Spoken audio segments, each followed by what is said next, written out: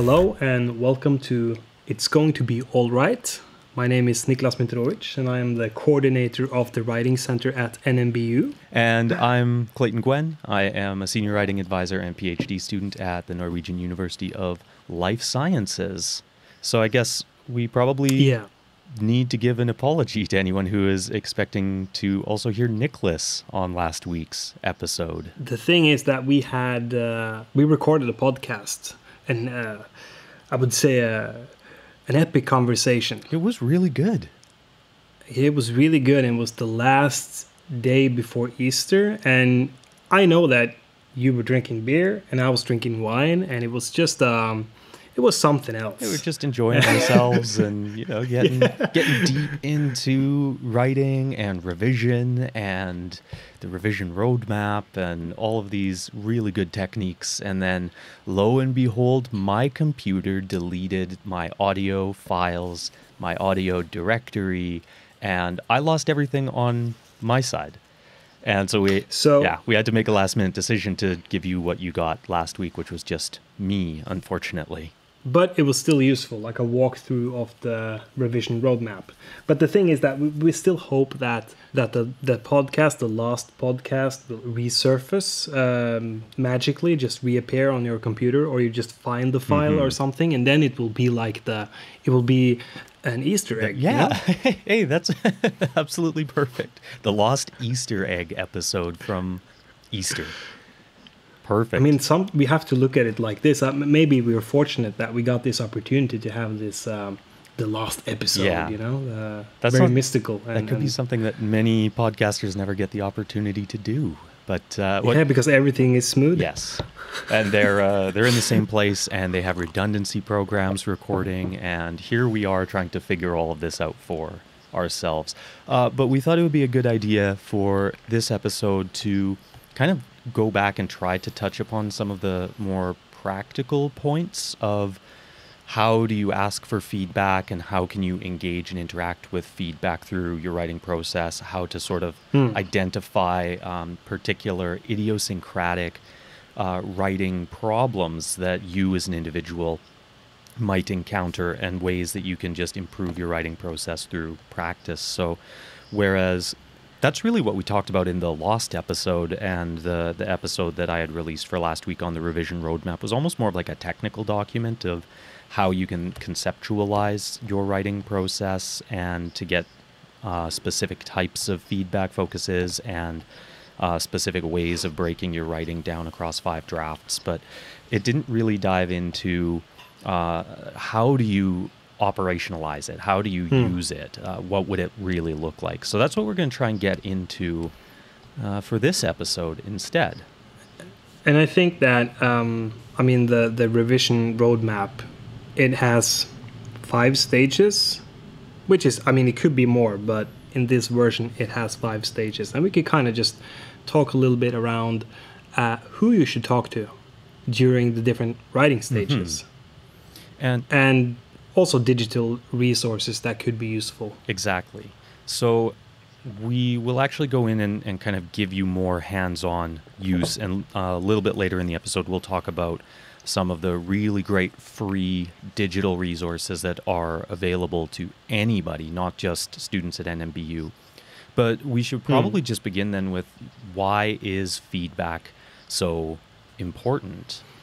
And we're probably biased being writing advisors. And that's why we have this podcast, to tell you why these sorts of things are important for you. I think I don't know if this is like an English saying, but it's definitely a saying in Norwegian, and that is that 2 brains think better than 1. Is that like a saying in English, or is it just in Norwegian? I wouldn't say that it's necessarily a phrase, but I've definitely heard that. No, you're right. We'd say 2 heads are better than 1.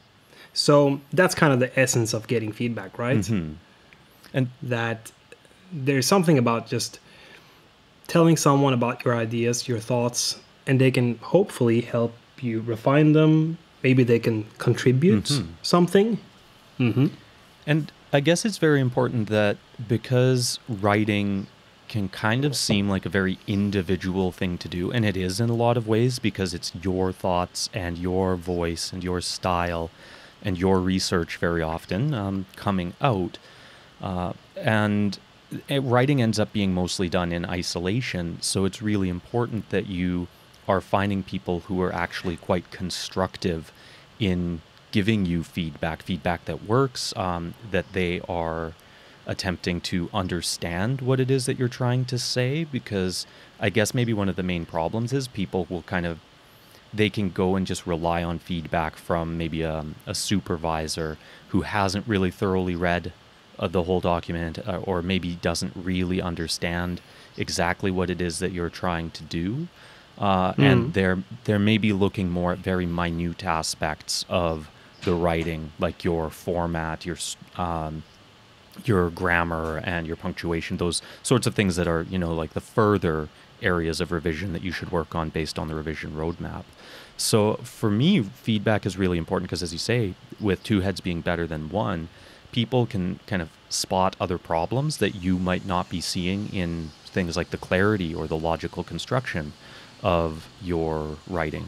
But it's just important that you are getting kind of the feedback that you need based on where you are in the writing process, and that the people you're getting feedback from are there to help you get the type of feedback you're looking for, and are not ignoring the type of feedback that you need to support your writing and saying things that are kind of more or less irrelevant to what you really need right now to improve your writing where it is. And I also think that there's different types of feedback. So let's say that you ask someone to give you feedback on something that you have written. Then that's one type of feedback. Another type of feedback is telling someone about your project.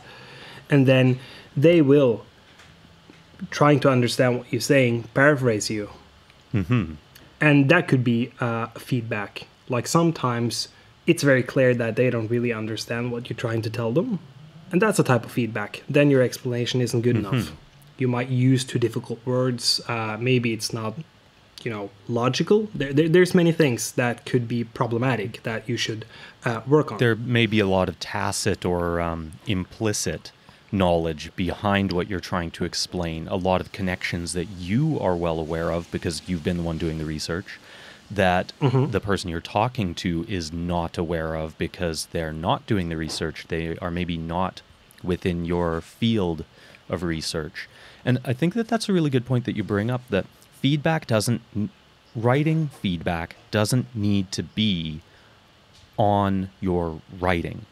Asking for that oral auditory feedback and just talking to people about what it is that you're writing and trying to explain it orally, that's absolutely right. That is a different type of feedback that maybe makes it easier for you to step away from the technical aspects of your writing and think more about the construction of your ideas behind the writing. And at least to me, writing is talking to a lot of different people and trying to explain what I'm working on.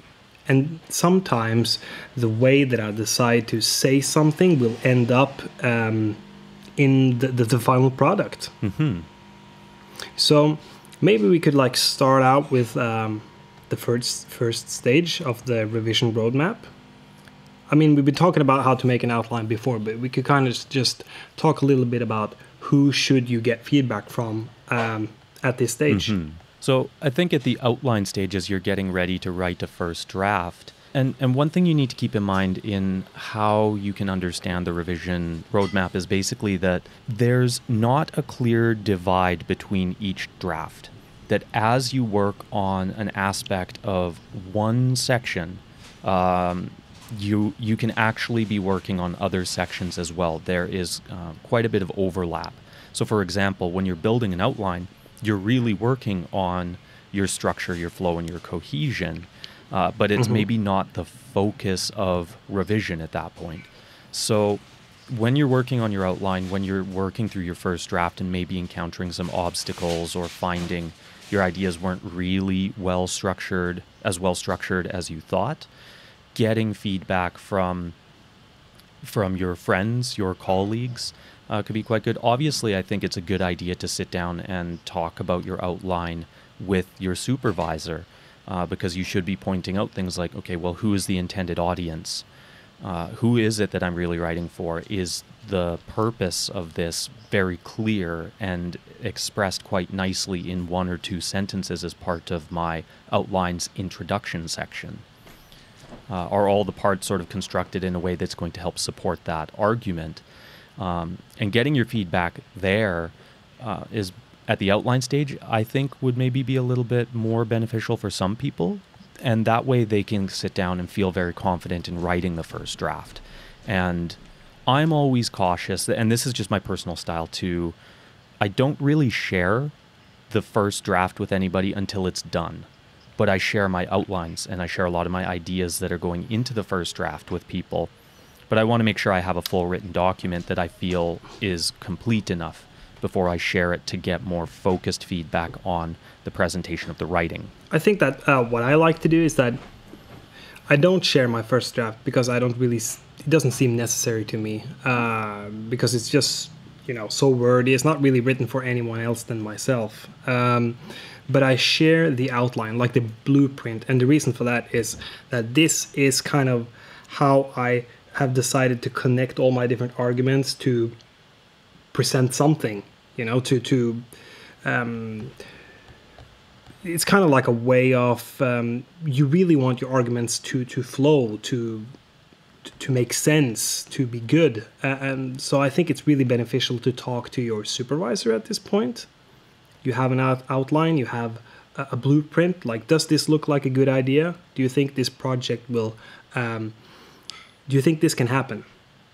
Mm-hmm. And also with other students or your colleagues. Yeah, depending on where you are within your level of research. And that's something I utilize quite a lot is, I'm very fortunate working at the Writing Center. Even though it's only 1 day a week, I still get the opportunity to come in and speak with people who are more or less experts in improving writing. And it's good for me to come in and talk through some of my ideas. I'm also very fortunate that in my department, a colleague of mine was a former writing advisor as well, and her and I are quite good friends. So we actually sit and discuss a lot of the conceptual formation of things that form our outlines. The theoretical frameworks, the conceptual frameworks, the problem statement or problemstelling, the purpose, who we think this information is really useful for, what the core of what it is that our research is trying to accomplish. And that is quite nice especially because she is studying something completely different from me, and that non-expert feedback to help me realize, okay, if my intended audience is a bit more general, and I'm really directing a very specialized topic towards non-specialists, I need to make sure that my language and my ideas and my connections between all of those points are very clear and sort of walk people through the process step by step. I really can't assume that my intended audience is going to know as much as I know about this. And that is one of the big struggles, of course, is getting all of those ideas fit into a logical, clear outline that you can work from. And this is just from my own experience. I think that talking with experts at this point has been, to me, really beneficial. And it has something to do with just getting kind of their approval that, this project looks like a good idea. Everything is logically connected. And it's not before you really start kind of turning that information into paragraphs that it is important to talk to people that is outside your field, or preferably outside of academia, to see if they can actually understand what you're trying to communicate. But at the outlining stage, I really like to talk with the experts to see if this can fly in a way. That's a really good point. Any good digital tools that you like to use in the outlining process? I would say that mostly what I end up doing is I just kind of rely on a lot of the articles that I have been reading, and maybe try to follow up on opinion pieces or editorials that might appear in some of the journals that I'm looking at. And also because of the field that I'm studying, in which is sort of an interdisciplinary integration of natural sciences with an ecological focus and social and policy sciences with a focus on management and environmental law. I actually quite find technical documents and like best practice documents quite good to go and look at, and just sort of read the abstracts and just think to myself, do I feel like I am in a spot where I could construct an abstract like that? And so this is something that it can be quite good for some people. That one is... I had worked before with our... That's a useful tip, I think.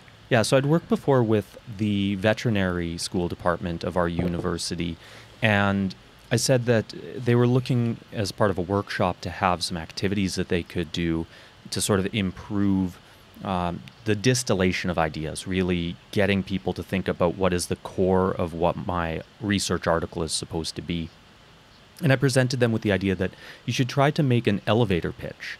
And you can think you have 30 seconds, the length of time that you're in an elevator with someone before they get off at their level. Can you tell them the most important things about your research in that 30 seconds? And then you can go to a longer type of pitch. Say, okay, now you have the lobby pitch. This person is sitting here waiting for a meeting. You maybe have 1 or 2 minutes. Describe your research and its intention to them in 1 to 2 minutes. And then you have your much larger business meeting pitch, which can you do the same thing in 5 minutes? And of course, the longer amount of time you have, that's just like the word count limit that you have. The more words you have, the more detail you can provide. It's much harder to get everything down to that 30 seconds, down into 200 to 300 words. So I would say that not necessarily getting other feedback in written format, or what I'd already talked about with people just talking to me and me talking to them about my research, but really just looking at some of the articles that I've liked and trying to see how have they structured an abstract, and am I able to write sort of a summary for myself that can be a really good starting point.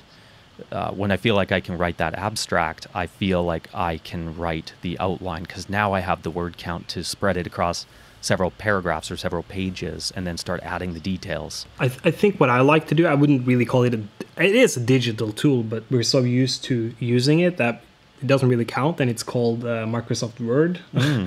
And absolutely. And I like to create lists. So, I mean, if I'm diving into the literature, and as we talked about before on a previous podcast, it's all about trying to organize your note-taking and categorizing what you read and the notes you take under, themes or categories. So it's easy to use them and turn them into different paragraphs within your text. And at this stage, I also, as I told you, I like to create lists. Also been trying these mind mapping softwares. Like there's a bunch of free kind of mind mapping apps that you can get on your iPhone. And I found them to be quite useful and interesting. And some of them can be quite complex, but I've just been using like the basic functions. But I think I like that. And I also think that many people find mind mapping a really good way of kind of, organizing your thoughts, I think. And it could be a really good way of creating this outline, this blueprint, and also organizing your notes at the same time. Yeah, and all of that to have a visual that you could show someone is a great way to get some feedback and see, do all of these visual connections I'm trying to make sense to you? My supervisor, my colleague, my friend, an immediate family member or a spousal partner. And is it correct? That's another thing, You could talk to your supervisor, like, is this, or have I misunderstood something? And I also think that if you create a mind map, you could kind of start making connections, and then sometimes, like, you haven't really been reading about something that has been stating that specific connection, and that's when you could start asking critical questions to the literature that you're using. So then you're kind of in a conversation with what you read, because you're going to use some of it anyways. So I think that's another conversational partner. I wouldn't say that you get feedback from the literature, but you can kind of give yourself feedback when comparing your ideas or your thoughts to what the author has said about a specific topic. Yeah, and that just sort of becomes self-reflection or metacognition, I suppose you could call it, where you start thinking about your own process of thinking about what you have been reading and writing and preparing. And so I guess one thing that we could also consider here is, since we've been talking a lot about outlining in the pre-writing and maybe first drafting, we should also realize that as you move through these very distinct stages of focused revision and focused feedback, we're probably going to expect the type of feedback to change as well.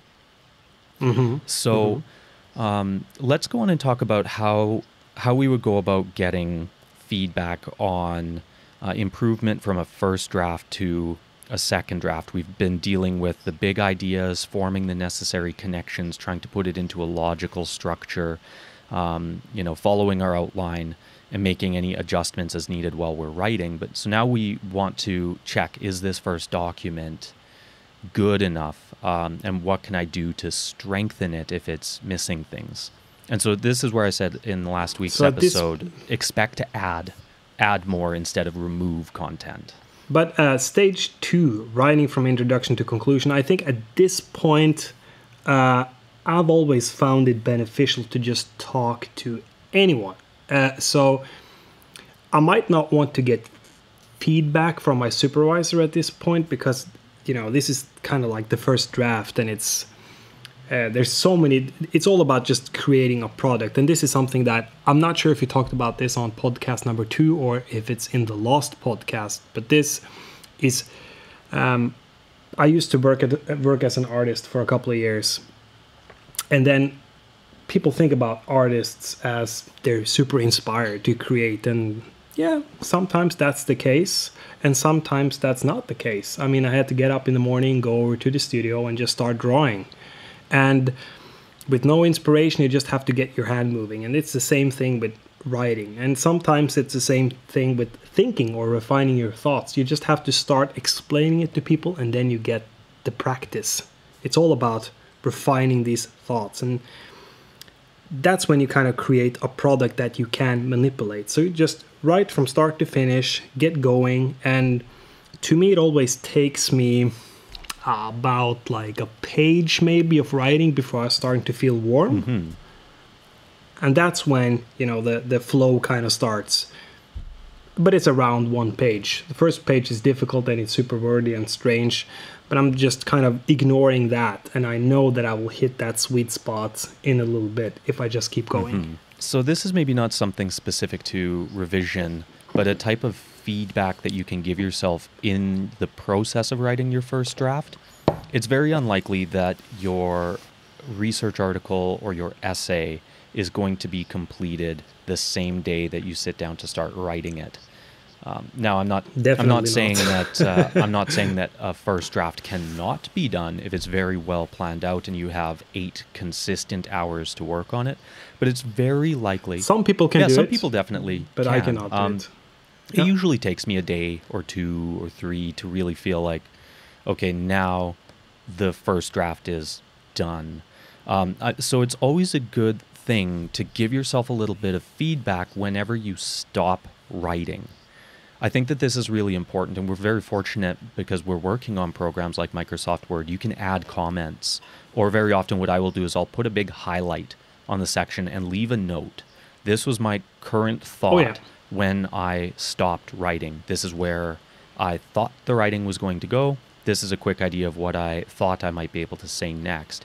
And the point is you sort of leave yourself a little roadmap because, let's be honest, interruptions and distractions happen all the time. We live in a social media world. Everybody's got cell phones and computers, Instagram, Facebook, Twitter, just a general phone call or text message can be enough to interrupt your stream of thought. And if you've been sitting working for a long enough time period, it's easy to allow yourself to become more distracted. Or maybe, it's time for a coffee break or you need to use the toilet. And it's so easy for us to get up during the writing process and just think, oh, I know where I was at and I'll be able to come back and sit down like nothing happened and I didn't stop. And that's probably not likely. what I really like about, as you said, because I do the same thing, I write something and then I add a little note. And sometimes that note is, there's something about writing something and it gets very wordy and not really, it's not explained particularly good. And then you write a little note. I tried to say this, and then you kind of write it again, and then you end up using the way you wrote it in the note in the main text. And this can... Because it's just a process of revising. Totally. And this is a really good practice that you can get into if you feel like you have a section, be it a paragraph, an entire subheading section. Maybe you're not satisfied with your introduction. Leave a little editor's note for yourself. What was it that you struggled with? Something that might be the first thing you want to come back and try to revise and work on in a new draft. And this is really good for that sort of metacognition and reflection. Thinking about the things that you struggle with through the first draft helps you to clarify the ideas of things that you can immediately start working on when you're ready to begin revising and writing a second draft. And so again, this is where the revision roadmap, it shows these sort of clear, distinct stages that you should move through, but they're really not. They blend together, and it's more shades of gray than black and white, because these little notes you leave for yourself through your first draft writing process are already starting to hint towards things such as ways you can improve structure and flow and cohesion, or something you'd think didn't quite come out as clearly as you thought. It will change the outline, basically change the blueprint. Because certain things didn't work, or you just came up with something more interesting. And that's also why I say that at this stage in the writing process, I would just talk to anyone who's interested, and then you can get that kind of indirect feedback. Talk to the experts, but also talk to your grandmother that, in this case, doesn't know anything about whatever you're writing about. Because then it's all about being able to explain what you're working on in the most understandable manner possible. Without losing without simplifying. So I think to me, and then you will get this indirect feedback, because they will try to just answer you in a way. Oh, so you're saying that, and sometimes they're spot on, and sometimes they might even be, they contribute. They use a word that you're like, okay, that's the perfect word. It's a much easier way of explaining what I'm trying to write. And sometimes they don't understand anything, and then you really need to you might need to look elsewhere, or that's another reason why the revision roadmap was made, that you can really focus a bit more. What is it that I think I'm struggling with? Is it more of a conceptual problem? Is it more of a structural problem in the construction of my ideas? Is it a lack of clarity in the way I write my ideas? So it becomes easier for you to ask for... that gets pretty clear. It becomes easier for you to ask for the type of feedback from your supervisor and get them to focus on something that is more immediately useful to help you revise and make rapid and marked improvements. And that's really because, again, and I think most of us have experienced this. You submit something, it's a very early draft, maybe first or second, and you're still getting... comments on spell checking and proofreading and formatting, and don't use this type of font. Or you're getting the comments of like a whole page or a whole paragraph, and it just says clarify. And like, what does any of that mean? So it's very useful for you. It's very unspecific. Yeah, exactly. It's very unuseful, and I've gotten that one a couple of times. Exactly. And what you kind of end up doing is that you just rewrite the whole thing, and you over explain, and you just hope that, okay, this one hits home, this one this is better. And I mean, you probably just end up doing a lot more than you kind of needed to. You change stuff that maybe it was good, maybe it wasn't good, who knows. So more focused feedback would be good. And I think that just going back to having a conversation with your grandmother or anyone else who doesn't know anything about what you're writing about, sometimes you might discover that you struggle with explaining something, and it could be because it's difficult for you to explain it without using a lot of the technical terms, or it might be difficult to explain it because you you don't know enough about it. You need to go back to the reading stage. You need to go dive into the literature, take more notes. You just basically need to go back to that stage, and that might also change your outlook. Exactly. And sometimes if you find that there is an issue in sort of how clear an idea is coming across or how unclear an idea is coming across to somebody who's providing you some kind of feedback, you got to ask yourself, is it a question of how I formulated the sentence or the paragraph as an aspect of what you could consider technical writing of improving clarity? Or is it really more of like a structural issue and a cohesion issue of how you're sort of presenting the idea? And this is where I think if we start looking at major improvements you can be doing in a second draft, really focusing on this idea of the SEEC structure of constructing paragraphs is quite useful, because maybe something is just unclear because it's being presented in an uncohesive way, that there's too many disjointed ideas presented all side by side with each other, that it's difficult for the reader to pick them apart and figure out what the connection is. And part of the SEEC structure, which basically stands for state, that should be your first topic sentence. The body of the paragraph should then explain, give evidence, give examples, and then you conclude and transition to the next paragraph. And I think that it's that explanation, but also the examples that you can give. Explaining and giving evidence, that just helps to kind of create almost like a definition of something, but it doesn't really help to be a good example. And so sometimes you might want to just think, maybe the reason why someone isn't really clearly understanding what I'm trying to say is sort of the cohesion of how I'm explaining it. Can I give an example that is not an instance of the thing I'm trying to explain? Could I say it in a different way? Could I use a metaphor, a simile?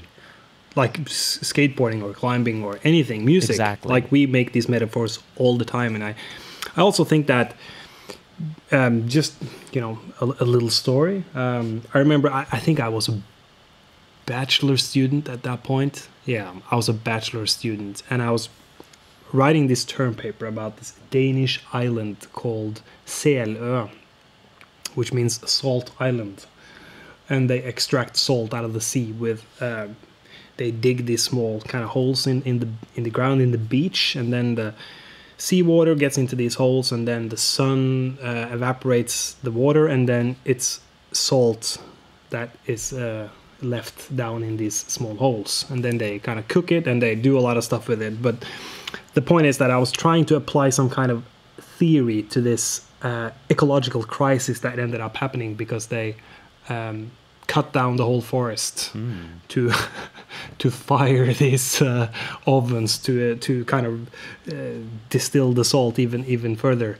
The point is that I tried to apply some kind of like a theoretical framework that it didn't make any sense. I just found it fascinating, and I also found the island fascinating, and I tried to combine two things that wouldn't really fit.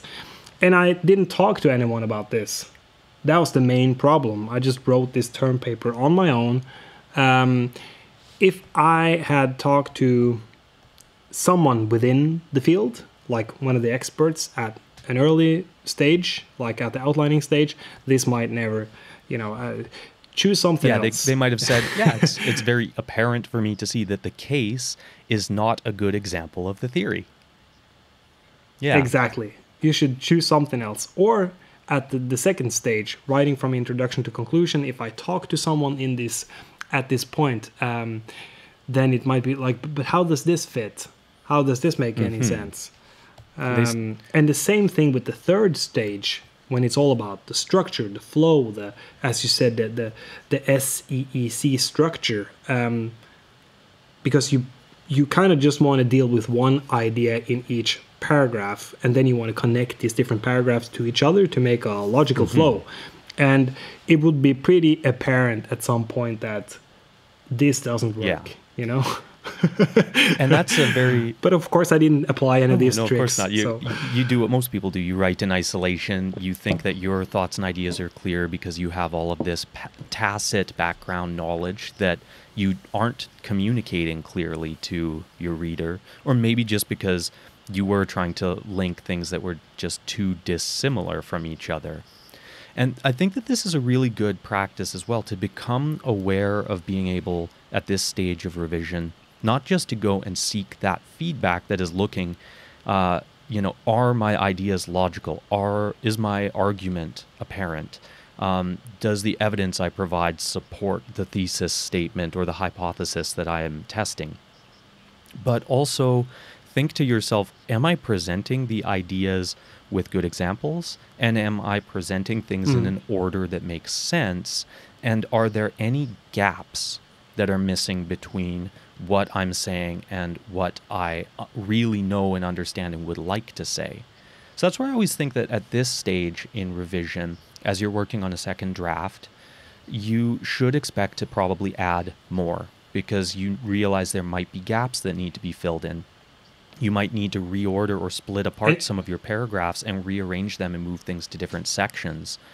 And then... And this is where creating the reverse outline could be extremely useful to make that as apparent as possible. Okay, here I need to add something. I need to add another paragraph. I need more examples. These two ideas doesn't fit together. I think we talked about how to create a reverse outline before, but you could explain it again. A quick summary is, if you understand the SEEC structure, you should have a topic sentence and a concluding sentence for every paragraph. All you're going to do is read the first and last sentence of every paragraph in your first draft, and you're going to reduce it, shorten it down to the core essence of that sentence. So you'll end up with each paragraph becomes 2 sentences, and you basically rewrite your whole essay or article just in these 2-sentence blocks. But what it allows you to do is see, what is the topic that I am dealing with in this particular section? Is it repeating itself somewhere else? And what is the connection that I'm making as I end this paragraph and move towards the new topic, the new idea I'm presenting in the next paragraph?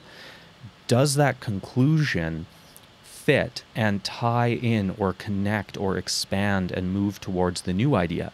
And if it doesn't, you probably need to do some revision in your concluding or topic sentences to make things fit. But more likely than not, you're going to find that things are maybe not as well ordered and structured as you thought. But now you've got this quick little way of reordering everything, because you're just dealing with 2 sentences. And you can also see, maybe this is an illogical gap. I'm jumping from one idea to another, and there's actually some information that's missing between these 2 paragraphs. So I might need to write a new paragraph to kind of expand and create a better logical flow and transition of ideas. When students come into the writing center, if we end up talking about SEEC structure, how to write a paragraph, what most people find challenging is the transition. Like after the conclusion, how to connect that paragraph to the next one, how to connect one idea to the next idea. And I think creating a reverse outline really makes it easier to find these transitions. And I also think it's, at this point, talking about feedback, I think that getting feedback from people outside of academia when it comes to your transitions is really important, because sometimes they were like, I don't understand how these ideas are connected at all. The segue doesn't make any sense. Because there you have to be more, this is all about how you connect the different parts in your writing as a narrative. So it's not about technical terms, it's not about your discipline. This is more about stitching ideas together so it's easy to understand where you're going. And then you have to use other tricks. It's basic communication. And one easy way that you could think about it is, think about any owner's manual or instruction manual telling you how you're supposed to put something together. think IKEA furniture, for example, and how many people, and the people at IKEA think, okay, we've got these pictograms and it's so easy. We show you exactly what goes where. And how many people end up putting their IKEA furniture together wrong the first time? And so part of that also... They screwing it up. Yeah, and I will admit, sometimes those pictures are not as easy to follow as the author probably intended them to be.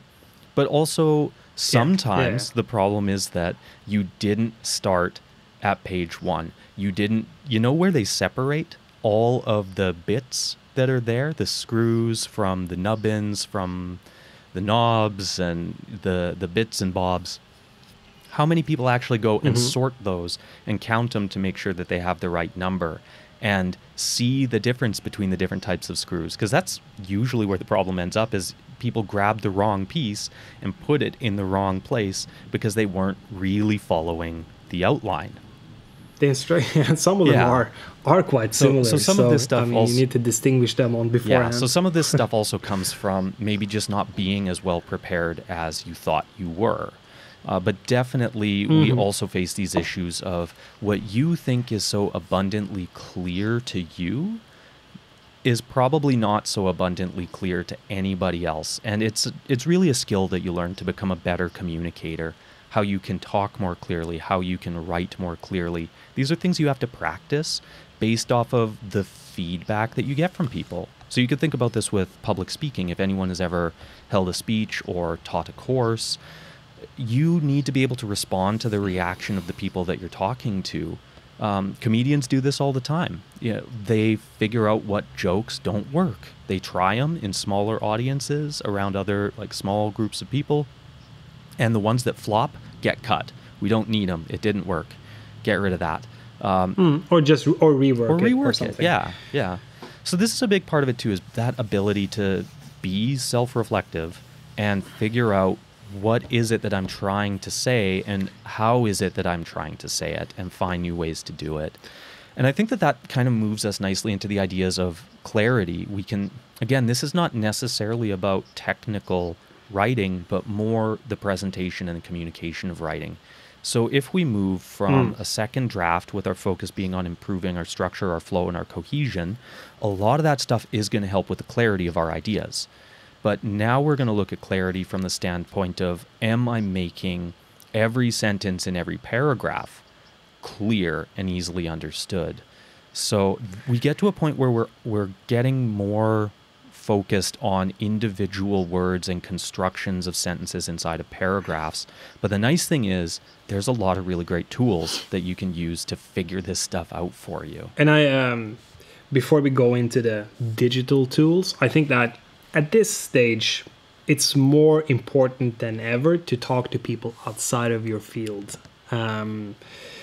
Because one thing is talking to other students or your colleagues, and then they can kind of they're so in the discourse of, using these different technical terms, and they're always thinking about, these kind of issues anyway. So kind of explaining it to someone outside of their field is difficult for a lot of people. Some people are pretty good at it, but it definitely needs practice.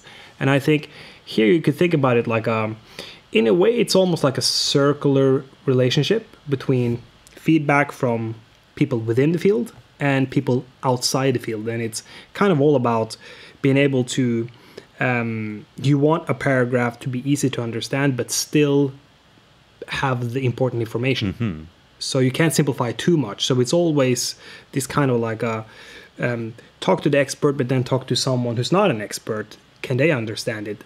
And then after you have altered the explanation, then go back to the expert. Does it still say what I wanted to say? You could also dive into the literature and how the author of some of the ideas that you have decided to use, how they write about this.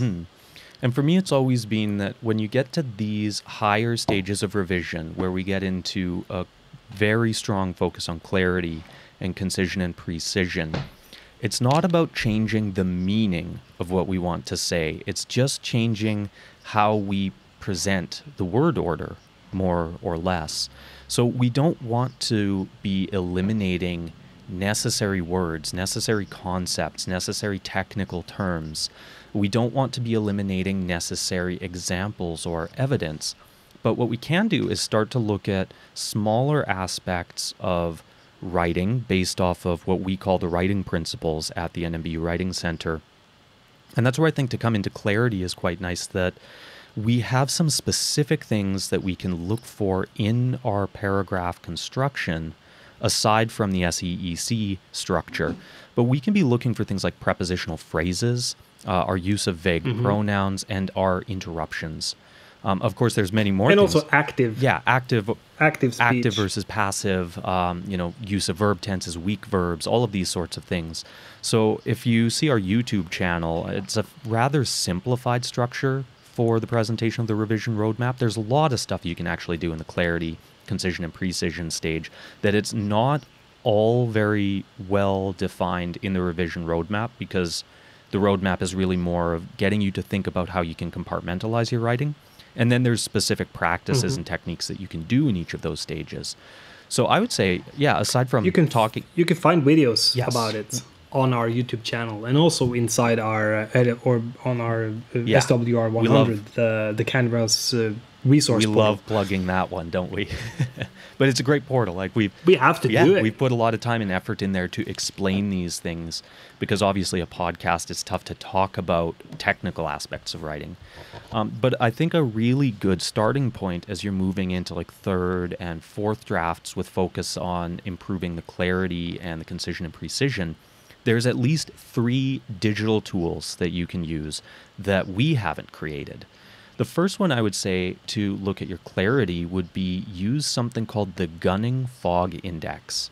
And basically, if you go to gunning-fog-index.com, and it'll be in the show notes, you can copy and paste text into a dialog box. And what it will end up doing is calculating your use of more or less multi-syllable words. So if we all remember syllables as, how many claps or finger snaps can you put in a word? Syllable. That's a 3-syllable word. It will calculate the number of multi-syllable words, total number of words, and the total number of punctuation marks. And it'll highlight these things for you and give you a score. And the score basically you could think of as how many years of formal education would somebody need to read and understand what you have written. And you kind of want to use it to just find where you're comfortable, because you will have a voice, you will have a style, but the Gunning Fog Index is really good to show you if you have like wide variance in your style by a wide range of numbers that appear. But what's also great is it... Or just tendencies in your writing. But what it also does is it will help to identify things like your interruptions and very complex language. So what's good about it is when you run it through, it highlights the major punctuation points. And if you notice that you have a lot of commas appearing, it's probably that you have a lot of interruptions inside of your paragraph and inside of your sentences. So you got to start asking yourself, are these interruptions necessary? Are they relevant? Can I move them? Can I delete them? Or can you split it into, maybe it deserves its own paragraph. Totally. That might also be an option. Or its own sentence. What I also like about... most definitely. What I also like about the Gunning Fog Index is that, we've been trying it out, and we've been taking stuff from... It could be an article, it could be like one paragraph from an article that we have found on nature.com, or it could just be, something from some kind of academic writing, And it turns out that these different authors, they also have their style, and they also have like tendencies in their writing, and also some problems. And it's really interesting to see how these professional writers also struggle with different things that can be exposed through the Gunning Fog Index. And so what is another good way of using the Gunning Fog Index, because it highlights multi-syllable words, those tend to be the words that can be more difficult for a reader to understand. And it highlights them in blue, so you can go through and ask yourself, are these quite common words that people will understand even though they're multiple syllables, or are these fairly specialized or sort of abstract words that might not be so common that people really understand the meaning of them. And that's where you can go to the next tool. And every good writer should have a thesaurus with them. And thesaurus.com is one of my favorite places to go. It's bookmarked on all of my computers, my home PC and my work computer. Because what you can do is you can take these multiple syllable words from the Gunning Fog Index, put them into thesaurus.com, and see if you can find a simpler, more common word that can be used to replace that. And that can help to improve the clarity by, you're not simplifying the idea, you're not simplifying the meaning, you're just choosing clearer words to describe the same thing. More common words in most cases.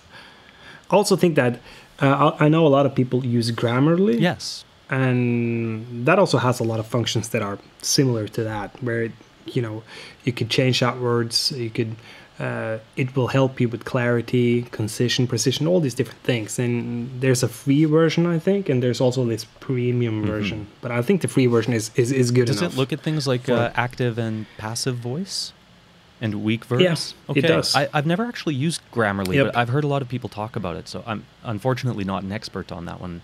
And especially for people who's not a native speaker. I mean, I think Grammarly would be good if I was writing in Norwegian as well, but like a Norwegian version of it. But it can help. It's I know a lot of the international students they use it at NMBU. Yeah, and I've heard nothing but good things about it from many people. Of course, I've heard of a bunch of grammar blogs like Grammar Girl, and some university library blogs really go into a lot of these more technical aspects of constructing sentences with active and passive voice and appropriate verb tenses and things like that. So the internet's full of these resources if you're willing to go and learn. But another one that's really easy for you, that's going to help you identify where you can improve aspects of clarity and concision and precision, is most definitely the Writer's Diet test. And that will also be linked in the description. I have made a video of how you can use this as a reader to understand why certain texts might be difficult for you to understand. And that's available on our YouTube channel. And the plan is to construct one that shows how you can use it as a writer to improve things like your clarity, your concision and precision. Because what it ends up looking for is you can put in, I think, up to 1,000 words, and it will look for weak verbs. It will look for nouns in the form of nominalization. It will look for prepositions. It will look for adjectives and adverbs. And it will also look for abstract pronouns, words like it, this, that, there. And these are all things that are inside of the revision roadmap visual if you go and look at it. And it highlights all of them. And that's a really great point, because what I like to use it for is identifying what is sort of the common problem that is emerging across all sections of my paper. And that's a really good starting point for me to start revising. And what's been good for me is I've learned I write with a lot of nominalizations and prepositional phrases, and that really reduces clarity and it really reduces concision, because it takes longer to say what it is I mean to say, because I'm filling it up with lots of words like of, by, to, for, in a single sentence. I think that's when we talked about the Gunning Fog Index, I was just talking about me and you experimenting with it, and I was actually talking about Writer's Diet, just to clarify that for the listeners. We've been putting in snippets of different articles and all different kinds of things into Writer's Diet to see how people write. I mean, the words they use get highlighted in different colors and get categorized, and then you can see kind of tendencies within a person's writing style. Yeah, and it's really good to use on your own writing, I think, but also other people's writing. And it's quite interactive, so you can click on things and get more information. And basically what it does is it's not going to tell you if there's any grammatical mistakes, but it looks at sort of these principles of writing.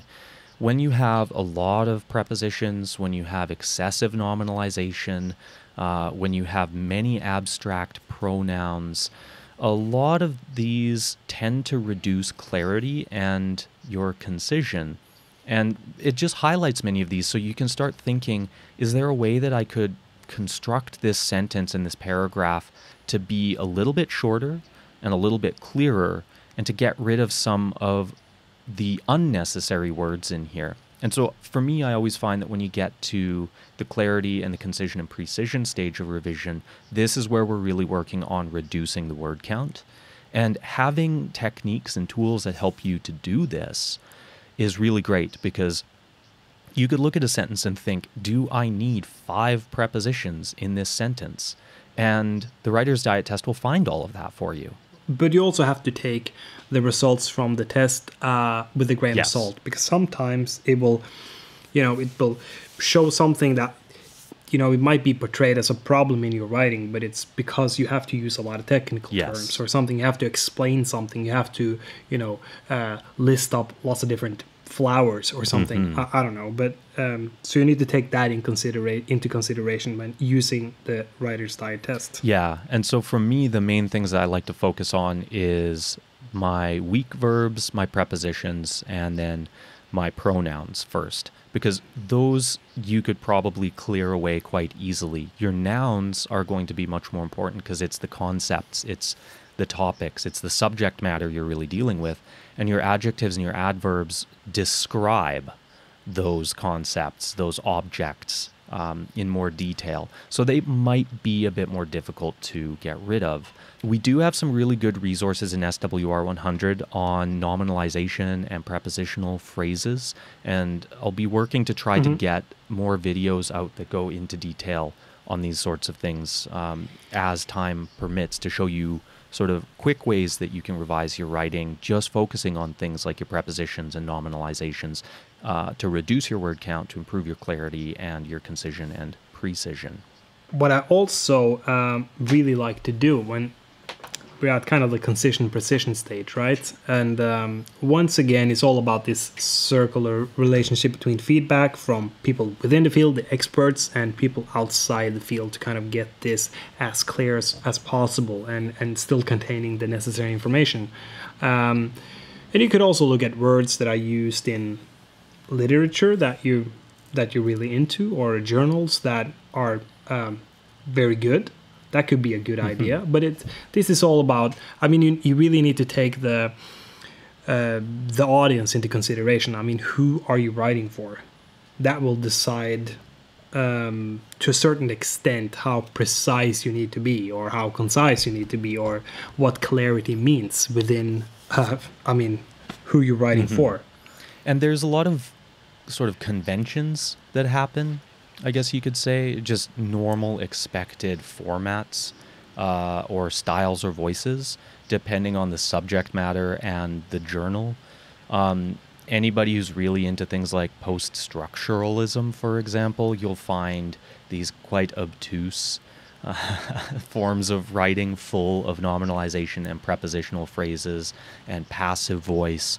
And if you struggle with that, it's probably because that's just part of how they choose to present their theoretical discipline. When I'm going and reading over, restoration ecology documents, things are really clear. Things are really short. The sentences are well constructed and to the point, because what they really want to express to you is the results of an experiment, and not maybe a deeper analysis of something, or a new creation of a concept, or the invention of a new phrase or term that is supposed to be so loaded that it takes an entire thesis to unpack it, to explain it. So be aware of these sorts of things too. Its philosophical implications are so the philosophical implications are so massive, Yes. But I do agree, and I've also seen this within different disciplines that deals with math to a different extent. Like, there are certain things that you don't need to explain it. You kind of need to expect that whoever is reading this has, the mathematical knowledge needed to understand what you're talking about, like the basics. Yeah, and this is where you could use these tools like the Gunning Fog Index and the Writer's Diet test on some of the things that you're reading, because that can also act as something of a benchmark. And I'm not saying you need to compare yourself to other people, but do you feel like the writing you're producing is, if you want to write in the voice and the style of certain authors that you find very influential and very easy for you to read, you can do a comparison using the Gunning Fog Index and the Writer's Diet test to try to figure out, so what is it that makes their writing so clear and understandable to me, and am I emulating those things in my own writing very well? And again, having these tests in front of you and running your own writing through it is part of this sort of self-reflection. It's a really good technique for you because as you become more aware of the things in your writing that you would rather remove and you're going to revise for anyways, these are things that you can start changing in your practice of writing a first draft. You can catch yourself making these errors, and you can sort of revise in the process of writing your first draft. Or you can do what I do, which is sort of accept that these are going to be there, and they'll be the first thing that you start revising for when you begin working on a second draft. So the choice is really yours. I also think that comparing yourself to other people is very beneficial, and especially within academia, because what you really want to do is you want to create something that is useful for other people.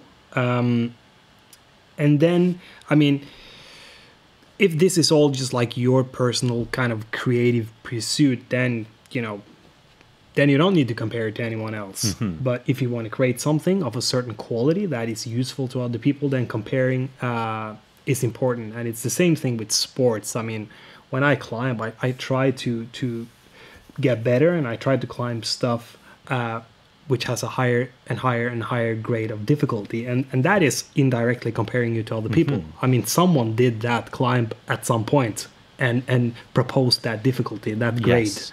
And you try to do it, and it's difficult for you. So you're always comparing yourself to someone else's abilities.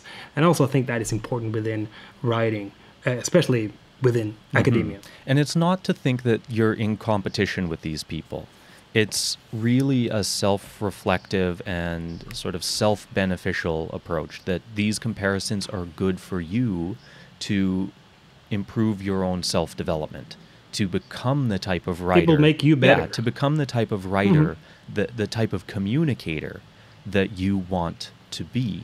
And my approach to it when I'm running workshops, and I apologize if you've heard me say this in any of the previous episodes, but I think it's really important. As a communicator in science and as an academic communicator, you really have the choice to sound intelligent or to be clearly understood. And I can't make that decision for you. I've really chosen that to be clearly understood is way more important for me. I'd rather have people understand my ideas the first time that it's explained than to sound really intelligent, but people then end up being a bit confused about what I say, or debate things and you suddenly come to realize, oh, we're talking about the same thing. There's really no debate here. There was just a huge misunderstanding. I think that's right. And I kind of have the same experience. And I think that if you really try to sound extremely intelligent, you will end up not really having conversations. But if you try to explain something as clear as possible, then you will have these interesting conversations, and you will, make a lot of different analogies, and you can connect at different levels, not just, let's say some kind of, it could be like political ecology, but that could sort of end up, suddenly you talk about skateboarding. I mean, because there was some kind of interesting analogy that connects these two different things. If it seems like it works. But that won't happen if you try to sound very intelligent. No, and this is something I think that we should be aware of when we're looking for feedback from colleagues and from supervisors as well, is that there are a lot of people out there who really strive to sound intelligent, but they're very difficult to understand when you talk to them. They take a long time to get to the point. By the time they're done talking, you're really not sure what you're supposed to extract. Things are very diffuse and abstract and difficult to grab onto. So if you find that maybe you're having problems getting useful feedback, whether it be in written form or from people that you're talking to, also just kind of keep in mind, is this maybe their communication style? Do they stop to think that they're not actually well understood? And the choice really needs to come down to you. is there a way that you can improve your communication with these people, which is what the revision roadmap is really designed to do, to help you get more focused feedback? And if you don't seem like you're able to get that clear communication and support on something that you're really struggling with, or if you have difficulty understanding what someone is saying back to you, that might not be the most productive arrangement. So you might want to go and look other places. And this can be very difficult if this, say, is your supervisor or a co-author. But not being scared to go and find someone else who can provide you with clearer feedback that is more appropriate to the immediate needs that you have. I think that it's also really important to remember that most of the students, they won't be a professor within the field, Mm-hmm. you know? Some people will, most people will not. So they have to use their knowledge in a different context. And sometimes that will require some mental gymnastics. And sometimes, if you're good at simplifying your ideas, if you're good at making analogies, if you're good at kind of seeing connections between the stuff that you know and what other people know between different things, then that might be a really useful skill when you get a job. Mm-hmm. Which might not be within your field. I mean, we talked about this many different times. I've had lots of different jobs, and I mean, I'm not like educated, a professional writer at all, but I kind of use stuff that I know from other fields as the basis, as kind of like my fundament for understanding writing. Mm-hmm. And how you communicate your ideas to other people as well. Mm-hmm. And sometimes I feel that is like a great benefit, that working with you, you're very often able to go and give an example of something completely different. Here's a metaphor, or here's an analogy, or here's a simile. And the idea just suddenly makes a lot more sense because you've said it in a way that draws those connections, but in an example that is something relatable to me. And this can also be a major problem that you might face with some of the readings that you're doing, with some of the feedback that you might be getting from people who are trained and have had long professional careers in academia. They might be a little bit disconnected from that, and they might have the mindset, well, it's your responsibility as the student to come to this level to understand what I am going to say. And again, that's a personal choice, and many people do benefit from trying to think in those different ways. It really kind of comes down to you and your process and what you need as a learner and what you need to be productive and what you need as someone who is also a worker. And this goes back to what we've talked about before, which is, the idea of multiple intelligences. So knowing your learning strengths and knowing your communication strengths and finding people who complement those, maybe more so than exist in a different node of learning and expression. So really, at the end of the day, a lot of this feedback, you've got to be the judge of that for yourself. Take into consideration your own style, your own approach, and your own needs, and think about some of the things that we've been talking about and some of the resources we've been sharing, and find the things that seem to work well for you. And the rest of it is just practice, practice, practice, reflect. Even though it's about finding your own path, I would still advise people to go for the pedagogical route, in a way where you try to explain things in a clear manner and you try to use different analogies, because you have to remember, I mean, you've been saying this many different times, and I think we talked about it maybe in the last podcast, or maybe it was podcast number 2. I'm not sure, but the professors, they're not trained educators in any way. So maybe you shouldn't model the way you talk or the way you write after them. Some of them are very good, some of them are not that good, like people within any other profession. Yeah. And this, again, just comes down to what is your preference. As I say, you can try to sound smart, or you can try to be clearly understood. And it's not like there is a duality there, that there's nothing in between. But really try to consider what is your style, what do you like? Because some people prefer the very abstract, philosophical, difficult to disentangle and understand that you need to commit days and days of time to break things down. And there's nothing wrong with that if that is how you like to work and if that's how you like to communicate. But just be aware then that your audience is going to be much smaller and much more specialized. And therefore, a lot of the revision needs that you're going to get will probably come from a smaller group of people. But if you choose to be more clearly understood, it opens up a lot of things for you. It opens up more avenues for productive feedback. It opens up more opportunities to think differently about your research because you're exposing yourself to a wider range of people. And you can find your way in between those things.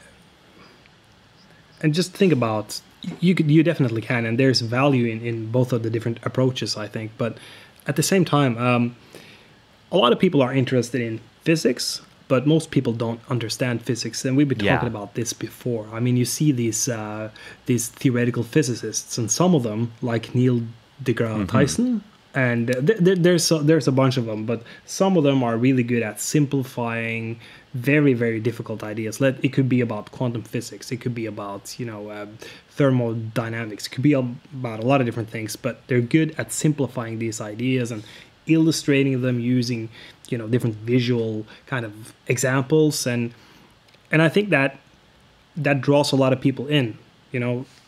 Many people that don't really have the necessary mathematical knowledge to understand quantum physics, like most people don't have that specialized knowledge, they could still kind of partake in something that is very fascinating and interesting because these people have this ability to really explain things in a way that is accessible to most people.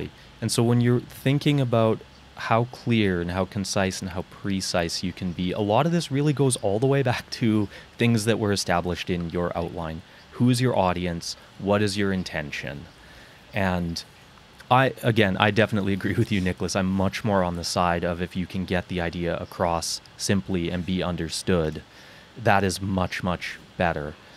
Mostly because of the way that education has changed and how much information is available to us and how you sort of have to cut through the noise to be taken up and to be read and to be understood. But I think that's maybe a discussion for another time. Oh, definitely, because it's a big topic, but it could still be really hard to grasp, and that is important to sort of, that something can be explained very clearly, but it's still very difficult to understand because it's just so out of the way that you normally think. And that could be, it could be in post-structuralism, it could be in quantum physics, doesn't really matter. But I think that what's good about the simplicity approach is that even if it's incredibly complex, if you get someone interested, if you get somebody curious about it, they'll probably want to learn more. They'll probably want to read more. And then they can make the choice if they want to struggle with the complex and difficult to understand writers, or if they want to gravitate more towards the things that make more sense to them. And so again, maybe this is sometimes one of the hidden purposes of what is it that we're trying to do through revising and improving our communication. And for me, that is a big part of it. I want people to get excited and to get curious about the things that I am talking about. I want them to try to understand it and see its implications or ramifications or the effects and how it might affect them.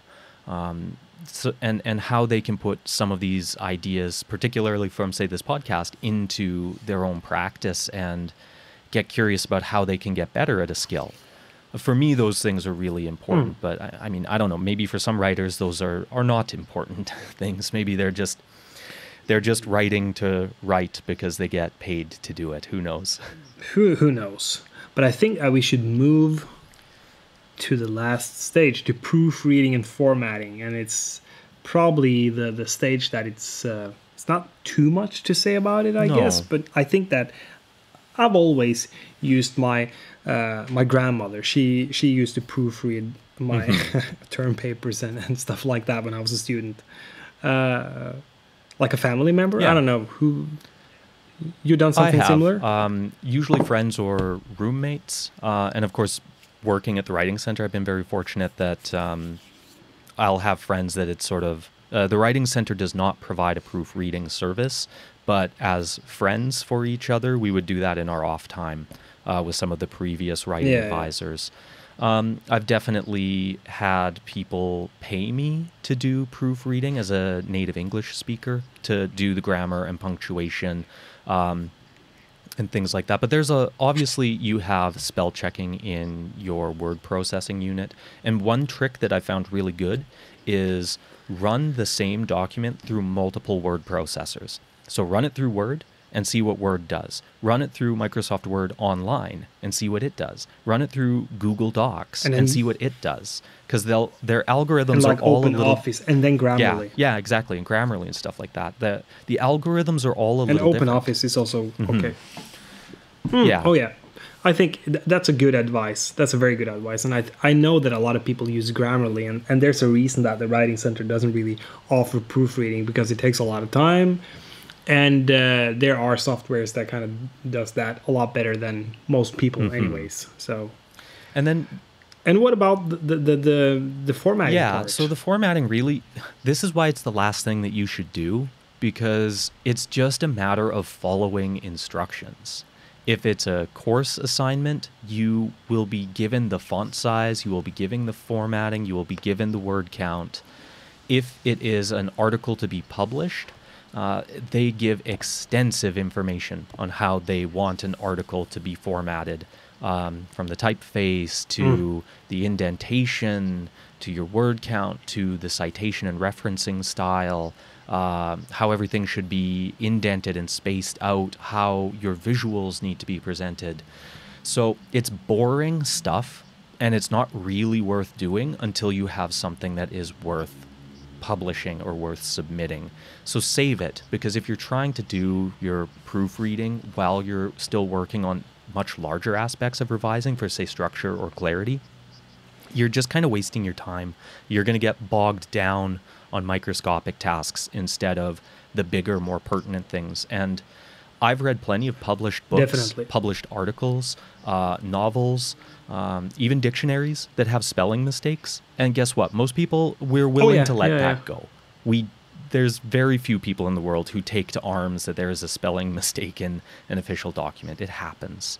But what more people... it happens. Yeah, what more people will get pissed off at, though, is if they can't understand, or if the order is illogical, or if the evidence and examples they're giving don't actually support the argument that they're trying to make. Those are things that people are going to be way more critical of. I think that when it comes to formatting, and especially for, NMBU students or any other university for that sake, is like when you want to turn in your master thesis or whatever. It's all about just following the recipe, and think about it like not like making food, not like cooking, but like baking a cake, because then you have to be really precise. I don't know too much about baking, but I know one thing, and that is that it always just ends up as a disaster because I'm not precise enough. It's so chemistry. I'm good at cooking, or at least Yeah, okay. it's chemistry. Any baker is just a chemist, an edible chemist. So you need to be precise there. But it's the same thing with cooking, but you can be a little bit more specific. But follow the recipe if you're gonna make, I don't know, a cake. Follow it to be super precise, and then it will turn out nicely. And it's the same thing with formatting. Just follow the recipe. And there's lots of support. If you're a student submitting for a course, the professors tend to be rather lenient in my experience, as long as you have the most basic things done and things are cited and referenced properly. If you are a master's student, for example, it's a little bit more complicated, but the librarians are there to help you out. Your study advisors are there to help you out. You have heads of department who can help you out. There are templates and things to follow. And of course, if you're a PhD or a researcher, you have the formatting guidelines of the journals that you are submitting to, and they're very precise. Very precise. And another thing is that if there's something within, Microsoft Word or something that you're not really sure how to do, then you will always find really good tutorials on YouTube. Exactly. for all these different things. Yeah, that can help you with the formatting if the guidelines from the university isn't specific And the enough. NMBU librarians can be quite a good help. IT as well. Remember, there are services, there are people who are technical experts in these sorts of things. It's their job to do them. And you can always go and ask, you can always book an appointment, or these people will direct you to resources that they already have. Very often, tutorial videos in how to do things. And I've used many of those tutorial videos myself. And they're pretty easy and straightforward to follow. And if you have further questions, these people are available to assist you. And I also think that all these different stages, I mean, from creating an outline to formatting, from general to specific, the writing advisors can assist you on all these different things. And I think that there's one thing that is really important to know, and that is that it's going to be all right.